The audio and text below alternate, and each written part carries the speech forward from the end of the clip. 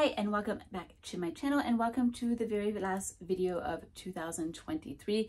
As soon as this video is over, I will be packing my bags and going back to Texas for the winter holidays. I know that this past few months at the end I've been a little bit sparse with the video posting. Apologize, I haven't been able to film. I haven't been available on the weekends, which is the only time I can film. So yeah, I haven't been available for the weekends to actually be able to sit down and sit in front of a camera. So it's actually, it might only have been what, maybe 2 weeks since you've seen a previous video, or actually no, I posted another one before this, but before that there were gaps. So it might be a while for you, but it's been even longer for me. I don't think I've sat in front of a camera for about a month, and now I have a cough and I don't know if I'll be able to subdue it long enough for the entire video, but we'll see what happens. In any case, let's go through this quickly. What is this exactly? This is my October and November wrap up. So again, I wasn't able to sit in front of a camera for a long time, so I was never actually available to film my October wrap up. And November, I had to, I started reading for the nonfiction November sort of readathon month, and I was doing quite well with that, but then I had to stop reading almost maybe like a week into November, just because I just didn't have time. I had to take care of some other things. Reading was just, it was not a priority. It was just something I just had to say, you know what, November we can't read. It's just not something I can do. So I decided to put them together. October actually had quite a good reading month, which is kind of a shame that I couldn't talk about these earlier. But I read 1, 2, 3, 4, 5, 6, 7 books in October, which is quite unlike me. But I can't say that anything was super memorable, to be honest. Some of the books I enjoyed more than others, but overall not really the best month in terms of quality, even though I did have quantity. Let's start with the first book that I finished in November, because it was a carryover from the previous month, and that is Inheritance from Mother by Minae Mizumura. This is a book that I was super looking forward to because of the book Twilight Years. This book is about a woman who is having to deal with the emotions from the death of her mother, but even more so, it has to deal with her emotions leading up to the death of her mother, where she has sort of turned into the primary caregiver of her mother, a woman who was or had been an incredibly difficult person, both in sickness, but even in health.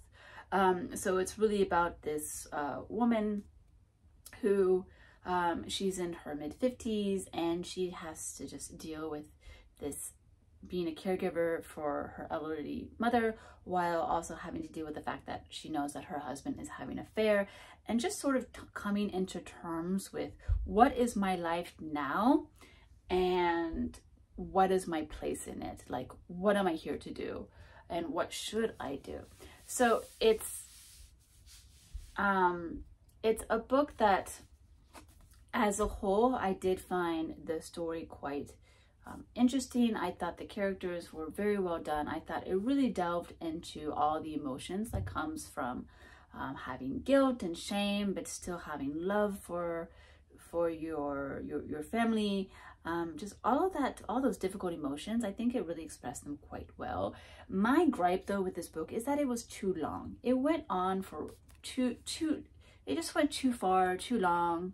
I think a lot of it could have been cut out. It's at 450 pages. I think this book would have done very well at 300 pages, to be honest. I think there's quite a little bit of repetition, and this definitely has to do with the fact with the way this was published, where it was published traditionally in a newspaper where one part comes out a little bit at a time. And usually when that happens, things tend to repeat just in general. So I think when this book was sort of bound up into novel form, maybe they could have edited at that point. So I think this is a beautiful book. I think it was very well written. I think the emotions expressed it showed how difficult a situation this is. I just think this could have been edited down, because after a while, to be perfectly honest, I got quite bored with this book. It took me, I did struggle to finish this a little bit because I just kind of wanted it to end. So that was the first book that I read this month, or the month of October. Then I finished Life for Sale by Yukio Mishima. This is a cover that I absolutely adore. I just think it just makes you want to like pick up this book and see what is going through the pages. And this one is a good one.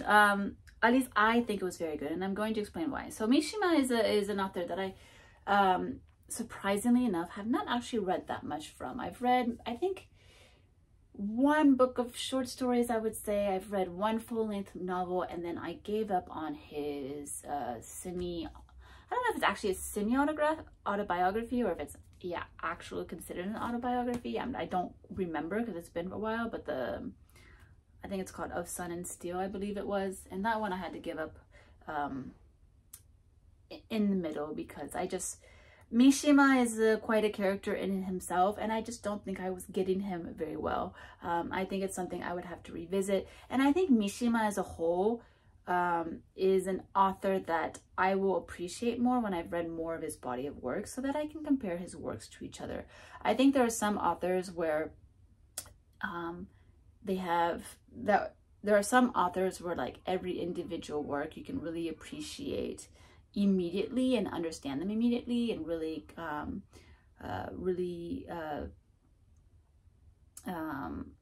not feel, but really like create a connection with quite easily.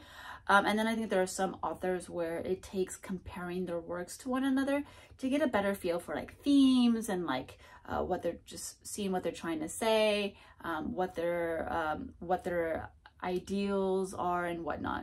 And I think Mishima is one of those authors for me where I think I just need to read more of his body of work and then compare it as a whole, which is actually something I did with Kobo Abe, who ended up being one of my favorite authors. So this book, as I've sort of looked into, is kind of very much outside of his realm. It's a book about this young man, Hanyo. I think he's in his early 20s, and he just kind of decides, you know what? I'm just going to give my life for sale. And what he means by this is that you can hire him for any job. Doesn't matter what the risk is, whether it's death, illness, severe injury, whatnot. You can hire him and he will do what you say.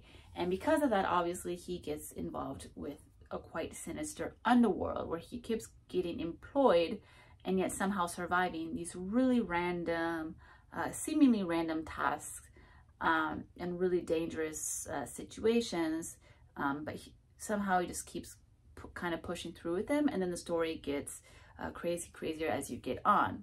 So for one, he has to like deal with this mobster's, he's been asked to sleep with this mobster's wife.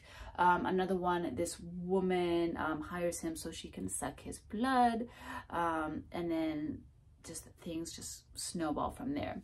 Now, I think, so this is a book that, for me personally, I really enjoyed the story. I liked the momentum of it. I liked the absurdity of it. And I like the absurdity of it particularly because it does actually remind me of Kobo Abe. Kobo Abe is an author who kind of starts with an absurd idea at the beginning, but it's still grounded in reality. But then as his books progress, you take a very like huge turn of like paranoia and frenzy and sense of urgency and panic, and it just snowballs into these ridiculous situations. And I think Mishima kind of did that. He did something very, very similar. However, the only thing is that this book, compared to Kobo Abe's work, there isn't really a strong theme. So while Kobo Abe is very much someone who talks about like the individual versus society, individual versus man, as the idea of man as a whole, individual versus himself, and then just like goes into ideas of identity, etc. Mishima doesn't really have anything to really grasp on. It's just a fun story. It's a good story. It really propels you forward. But at the end, like with the character, you're just kind of like, well, that happened. Don't really understand what happened to me and what happened to the character, but that happened. Okay, let's see where life takes us after that. And so you're not really going to get a very satisfying ending, and you're not going to get a very satisfying message, but I still really enjoyed this. But I know if you're a diehard of Mishima's more traditional works, you probably won't like this, or I think it's more likely that you won't really like it. Now, I'm going to quickly go over 2 books that I read that I've actually already sort of discussed. I read My Year of Rest and Relaxation by Ottessa Moshfegh. This is a book that has been a booktube literary world sort of like darling for a long time. And so it's a book that, even though I don't generally tend to go into popular fiction that much, it did intrigue me to want to pick it up and see what it's about. It's about this young woman in New York City in the year 2000. I should know that date because it's very obvious. In the year 2000, who has just kind of decided that she's going to leave society and just sort of just for a year just be incredibly selfish, take drugs, sleep her days away, and just sort of not exist, basically. This is a book that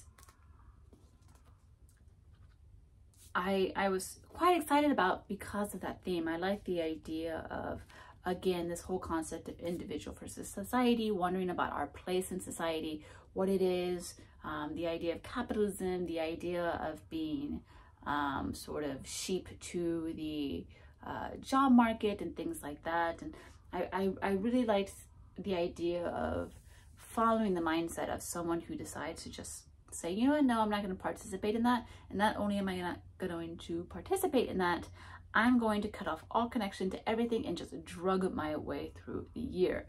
Now, there's a lot of criticism in terms of privilege, that she can only do this because she's a young white woman and because she has an inheritance. And it's like, well, yeah, but that's talked about in the book and it makes sense.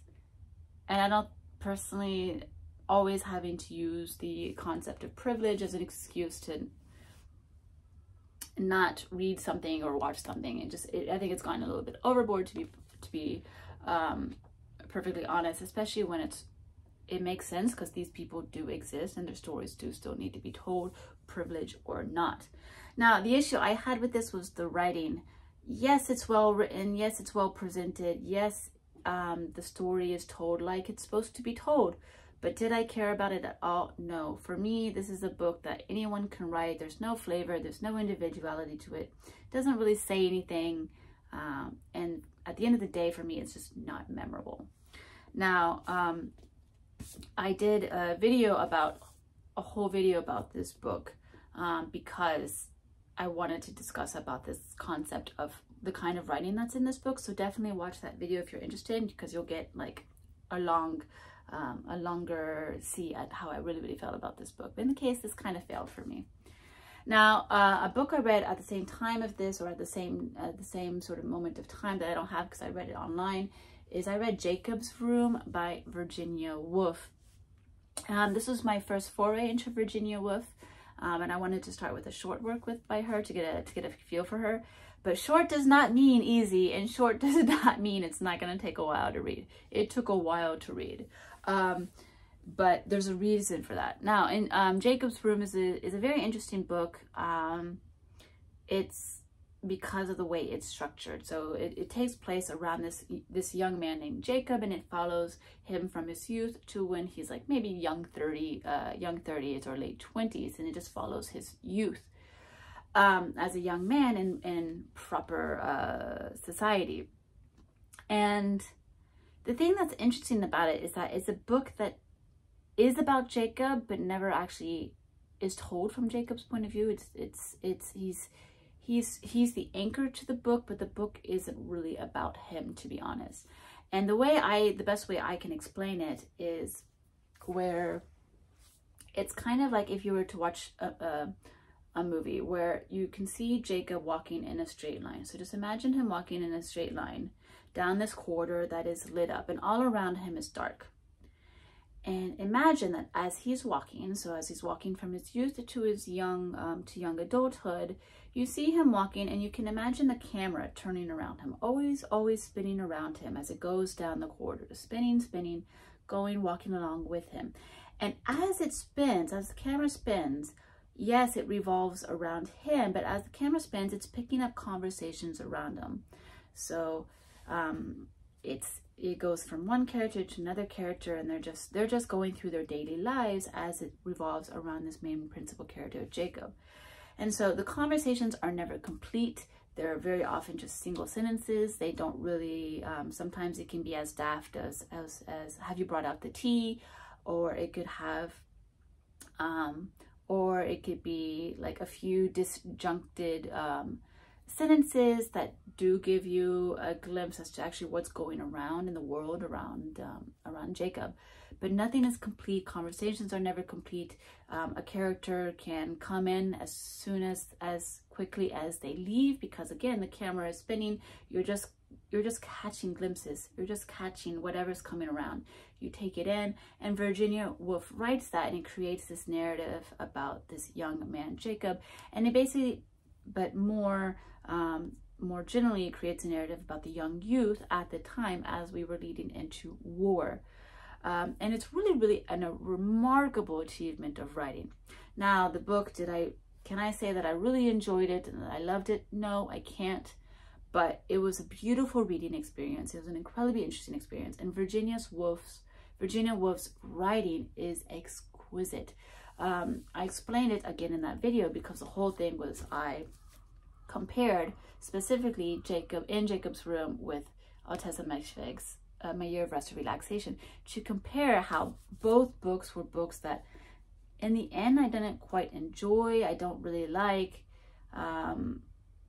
They're not something you can really like firmly get a hold on and be like, yes, that plot is amazing. It's not something like that. They're not books of entertainment. But for me, the reason I create that video is to show that you can have books that were with unlikable characters or characters you don't really care about. You can have books about really dark subjects, or you can have books where it's not about entertainment, but one was not well written, or one is written in a style that I don't really quite like, and the other one is just absolutely beautiful. So definitely look at that video where I compare them quite deeply, because it would be amiss of me to repeat exactly what I said in that video in this one.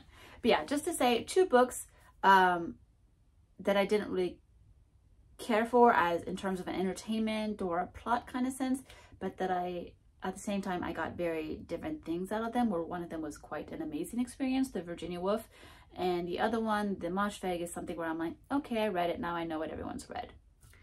All right, the next book that I read in October, again, I read online because I had initially intended to read just one short story, and that short story is the short story of Carmilla by Sheridan Fanu. I wanted to read Carmilla because it was a predecessor to Dracula, Dracula being a book that I read back in September, I believe, and absolutely adored Dracula. Like, I fell in love with Dracula. I was hooked from the very first page to the last page. Really just absolutely loved it. And so I kind of wanted to see its predecessor of Carmilla. And then it turned out that Carmilla is actually part of a bind-up with 4 other short stories. So I ended up reading the entire collection of short stories, which is called In a Glass Darkly. So In a Glass Darkly by Sheridan Fanu. And the reason these stories are collected together is because they're tied by sort of like this doctor who basically, our narrator is talking about these documents that he received from a doctor, and he's sharing those doctors with an outside person. And then basically the documents from this doctor are of the doctor having interviewed other people who have talked to others who have had this experience with these supernatural things in our world. So basically ghosts and vampires. Now, the 5 stories, there's one called Green Tea, another is The Familiar, another called Mr. Justice Harbottle, next one is The Room in the Dragon Volant, and then Carmilla. Now, my favorite stories were Carmilla, The Room in the Dragon Volant, and I believe Green Tea was okay. I didn't like The Familiar, and I really disliked Mr. Justice Harbottle. But as a whole, it was really just wonderful book, just really great. I mean, just really exciting and dark and supernatural and mysterious, and really just takes you into this fantasy world of ghosts and supernatural and Dracula, which is something I don't really read too often. It's something it's definitely a genre, a media I enjoy in like film and whatnot. I definitely enjoyed reading the dark, creepy ghost stories and horror movies and things like that. But it was quite fun to read it in books, and even in short story form. And even though the stories, yes, they're very, very predictable, but that makes sense because they're kind of the genesis of all these types of stories. So it makes sense that over time we are so familiar with these tropes that for us it's cliche. But for something to be cliche, you have to create the cliche to begin with, and that's what that work is. And it was really, really quite a delight to read, even if I only liked like half of the stories, but really, really delightful. So now, 2 more books that I read. I read the play Don Juan by Moliere, the famous French Moliere. This is my first time reading Moliere, and so I decided to read the most famous work, Don Juan, which is a story we all well known about a young man who is quite the seducer. He has a wife, but he doesn't want to be with her. He's not like, he just married her because she said, hey, I want to get married. And it's like, yeah, sure, okay, whatever. But with every intent of continuing to be the womanizer that he is. Now the story is just, it's just a fun, it's just a really fun play. Nothing too like grandiose about it. It's not particularly like, it's written in prose. It's not written in rhyme. It doesn't have really that much of like a play of words. It doesn't, or anything like that. But it is grounded by this one character called Cianarel, who is the, in modern days we would say an assistant, but he's the attendant of Sir Don Juan.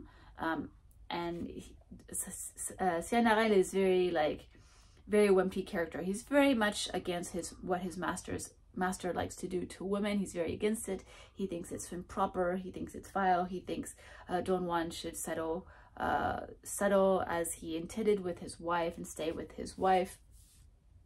But at the same time, he is too cowardly and too timid to really confront the man. And so every time he's about to confront him, he sort of like holds back and goes, no, never mind, I didn't say anything. And he is just really, he creates the humor in this play, and he makes it really, really wonderful little experience. So not the most, in terms of like creativity, not the most creative play, not the most extravagant use of the French language, but very, very fun nonetheless. And it's great to see the creation. It's not the creation of this character. Moliere did not create the character of Don Juan. The character already existed, but to sort of see the play rendition of this very famous character. So that was really, really fun. Then I read the very famous, I need to get out of the sun. The very famous Norwegian author Tarjei Vesaas. I read his book, The Birds. Now, I have read him before. I read his book, Ice Palace, which I think is one of the most beautiful, heartbreaking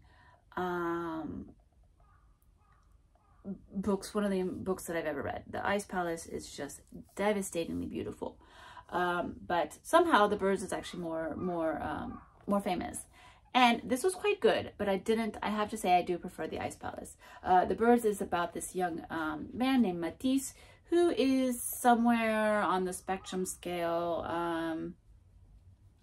I don't know, autistic, or maybe has a little bit of Downs. I don't know what he is, it's not specified, but he is somewhere on the spectrum where he is a little bit more simple-minded. And he lives in a cabin with his sister, and one day, these birds go over the roof of their home, and he becomes obsessed. He thinks the birds are here to tell him something, are here to lead him to a new life. And he gets quite obsessed with them, and he tries to express himself to his sister and to the neighbors and to the farmers. but he just, being simple-minded, he just can't do that. And so the book just revolves around this young man, Matisse, as his sister takes care of him as best as she can, but obviously it's just the two of them. And with him not being able to work and make money, it's a very big struggle. So it's just this beautiful little book following these characters. At one point, a man enters their world, and his sister becomes quite infatuated with the man, and it sort of turns everything around. And Matisse doesn't know what his role is, and he doesn't understand why no one seems to care about the birds. And it's really, really a heartfelt, heartbreaking, emotional story about just these characters at this moment of time in this one area in Norway. And it was really, really, really beautiful. I really thought this was lovely. Still prefer the Ice Palace, just because the Ice Palace just really just moved me like no other. But this really was a beautiful, beautiful book. Now, those are all the books that I read in October. Seriously, I really thought I was going to carry that, you know, that movement and bring it into November. Unfortunately, I had to stop. So I ended up reading only 3 things, and barely that. In my last video, I introduced you to the Japanese literary magazine Monkey. I talked about this all in that. And this I was able to read during my lunch break at work, just read a few short stories at a time. If you didn't watch that video, basically this is a literary magazine with a bunch of Japanese authors translated into English. And I think it's a really, really great way to dabble into Japanese fiction. Now, admittedly, I didn't really like too many of the stories in here. I think there was only like 2 that I really liked, that I quite liked. One is called Hell by Kikuko Tsumura, and then the last story was the one by one of my favorite authors at this time, and that's Yugo Tsushima, and it's a story of Flying Squirrels. But other than that, none of the stories are really to my taste, but that's really quite subjective. And I think this is a really, really amazing bind up, and I really think that if you're interested in this kind of thing, you definitely should look into buying this. So definitely watch my video on that from last week if you're curious about that. Then I decided, because we are entering the winter, I decided I would finally dip my hands back into Yasunari Kawabata with his book Biruneige, his most famous novel called Snow Country. Kawabata is an author that when I've read a few works by, and at the last work I read by him, Dandelions, I said, you know what, I really want to give up on Kawabata. I don't like him. I don't get involved with his writing. He's too boring. I never want to finish his books. I really do want to quit. But Dandelions was the book that was published posthumously, so I thought, you know, maybe it's not fair to say that. And maybe I have to at least give his most famous work a chance before I say, you know what, I'm going to give up on Kawabata. And you know what? I'm giving up on Kawabata. I'm not, at least 10 more years, I'm not going to read another Kawabata because I just can't with his books. This book is about a young man who at 3 different moments of times, he goes into the north of Japan where it snows quite heavily, and he goes there to meet this woman at a onsen, at a bath house, and it just follows their relationship. Now, I was excited about this book from the very first scene because it has this beautiful train scene. As the train goes through the tunnels and goes through the night, a young man sees this reflection of this young woman, and he just observes her through the reflection, her reflection bouncing off his window. And then at one point he observes her as she sticks her head out the window at a certain station where they stopped, and she talks to a station master about her brother who is working in the area. And that scene was absolutely beautiful. I thought it was Kawabata's best writing that I've read so far. I was hooked. But then as soon as he got to the onsen with the geisha and their relationship, I was bored. I was absolutely bored. I did not care about anything. The writing couldn't push me through the book, and I decided after 50 pages that I'm giving up on this, and I'm giving up on Kawabata. So it's official. Kawabata you will not see on my channel unless I'm still doing booktube in 10 years, and in 10 years I decide to reread them. So no Kawabata for me, we're done. Finally, to read a little something cheerful and to have one book at least read in November that I knew that I would enjoy, since I didn't have good luck with the short stories, and I definitely didn't have luck with the Kawabata. I decided to read the most recent volume 4 of Kujima Utaeba Ye Hororo, which is just this beautiful little manga about this boy and a bird that is hibernating in Japan until the spring, where it will go back to Russia, to his master, to his owner, and to, well, basically Maxime, his darling owner Maxime, who raised him from birth. It's just this beautiful, funny, little charming, really sweet, fun character design. It's very simple. There's barely any dialogue. It's the type of thing you read in like slowly, 20 minutes, enjoying the drawings as you go along. But it's so sweet-hearted and lovely and fun and cheerful. This one in particular takes place over the winter holidays, and it's just a loving family story with just a wonderful and just super fun like character, where you're just like you're very cute, but you're also kind of disturbing. And yeah, just follows this like beautiful family story where you're actually quite worried about an older brother, and I'm really wondering if this story is going to go in a happy way or in a sad way. But in any case, yeah, it was just a nice way to end my November reading and go into December, where December right now I am not reading anything. We'll see if I end up reading in Texas. In any case, I won't be posting videos in Texas. So like I said, this is my last video for 2023. I want to thank you guys so much for watching my videos, and for commenting and participating and really just interacting with me. It's been a really real pleasure, and I have quite a few ideas for 2024 that I think can be quite fun. So have a wonderful winter holidays, and I will see you guys in January. Bye.